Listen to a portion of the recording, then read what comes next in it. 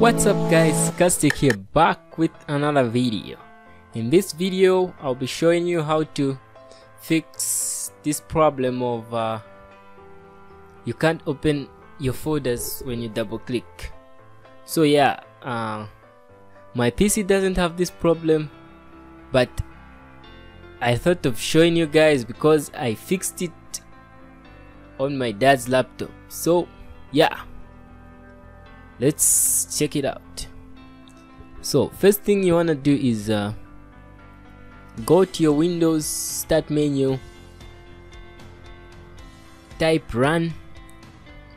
Yeah, then when it pops up you see some box, then type in regedit. We're gonna go to the reg editor, then we're gonna click on the first folder, then we are going to click on a folder called directory. Yeah, we have to find a folder called directory. After finding that folder, what you wanna do is go on the show folder. Yeah, then you wanna modify that, set the values to none.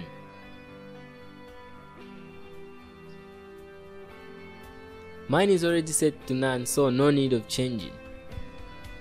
After that, then you'll be able to open your folders.